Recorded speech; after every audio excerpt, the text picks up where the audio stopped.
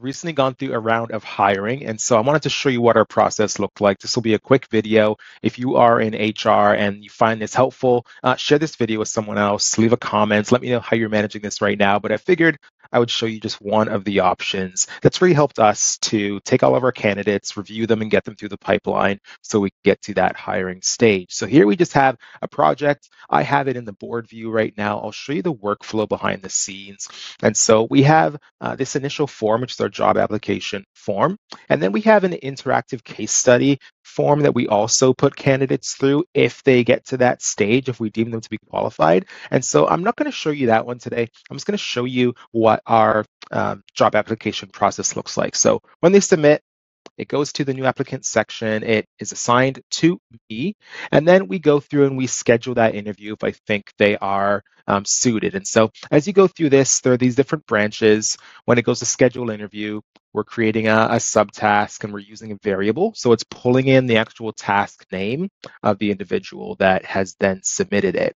And so we go through the next stage, interview booked. I feel like it's a good fit. We want to move forward. We always ask everyone to sign an NDA. We're going to be providing some more information on the company, talking about company policies and procedures and sharing other info. And that goes both ways. So we want to make sure that we just have some protection there.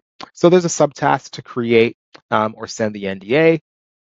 If after they sign the NDA, we're feeling good still, we'll move forward and put them through our playbook review. So what the playbook is, and we have a subtask for that as well, what the playbook is at surface, everything from our mission, our vision, our core values, our goals, our culture, what I expect as a employer, what you can expect, how all the roles come together and work together. And then it also explains more about how we operate as well as our partnerships like the one at Asana. And so quite a bit of information there, but it just gives them better insight into what they can expect coming on to Surface and what really they're in for. And so we go through that. And then let me get out of here. And then once we've done that, if we feel that they are a good fit, we send them a case study review. So just briefly, case study review is there's 3 options to choose from, one around content calendars, one around intake and requests, and one around reporting. And so we want them to go through one of these cases, think about a solution after seeing the problem, map something out in Miro, build something in Asana, and then present it as though they were presenting to one of our customers. This is a paid use case, and so we want to make sure we're honoring people's time. But we really just want to see how they think, how they solve problems, and again, how they present. Because as a solutions engineer, you'll be in front of our customers presenting these solutions and working them through and then training people on the new solutions. And so those case study submissions come through here when they have completed that. And then if we're feeling good, we'll typically book another call, talk about an offer, we send the offer, go through our negotiations, and then they're either hired or not. And so if it's not a good fit, we typically know this early on, and so we can move them to not a good fit, completes the task. And then if it's not the right time to hire them, but they were promising, we'll keep them on file for later on. And so that's what the process looks like. So let's go through and actually submit that form. I've already got some info filled out here, name, email, standard stuff, LinkedIn, region. They find themselves in, languages they can speak. We have a global team. And so we have Spanish speakers. We're looking for French speakers as well. But let's take a look at the branch that we're looking at here. So solutions engineers are active hiring role. What's your experience as a consultant? I'll just put lots. How well do you know Asana? Expert. Looking for full-time. Compensation salary. Let's say I want 100K. And then we have an option where they can go through and select different software that they're familiar with so that we know how we can better resource them and utilize their skills. There's an option to put up their resume and cover letter, any added info, why you're interested in working at Surface, love the vision, something like that. And then they can put references there, any other questions they have for us. And then we just ask them to consent so that we can process their information and an acknowledgement that everything that they uploaded here was true. So let's go and submit that.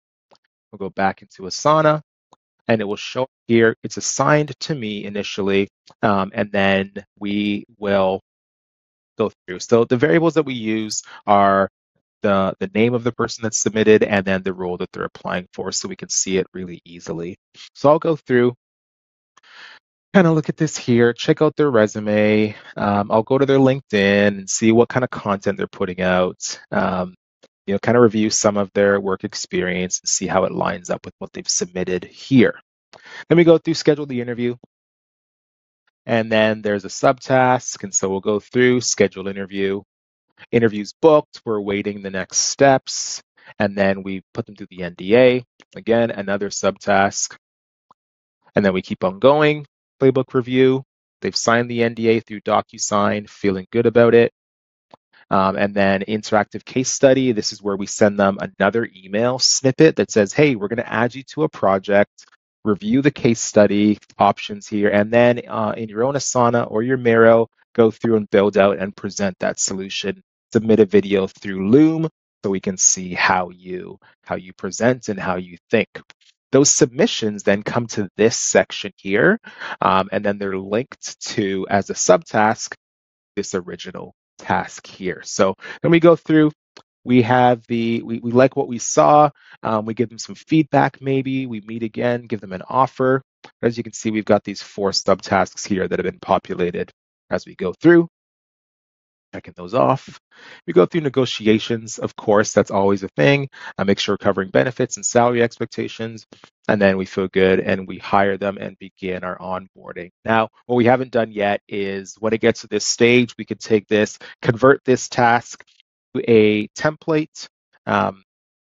We have an onboarding template, so we could take all this information, everything submitted here would go into the overview section of that new template, and then we can start their onboarding and bring them on the team. But I just wanted to show you a quick, just behind the scenes of how we use Asana. This is one of the many ways we use Asana every single day. And so if you're looking for a solution to better manage recruiting, HR, take a look at this, right? Use the workflow builder, get in there and see how this works for your use case. But again, if you find this helpful or you find someone else would find this helpful, please share this video. If you have any questions, leave comments. I love responding to your comments, so I'd love to take a look. But as always, thank you so much for watching. We'll see you in the next video. Bye for now.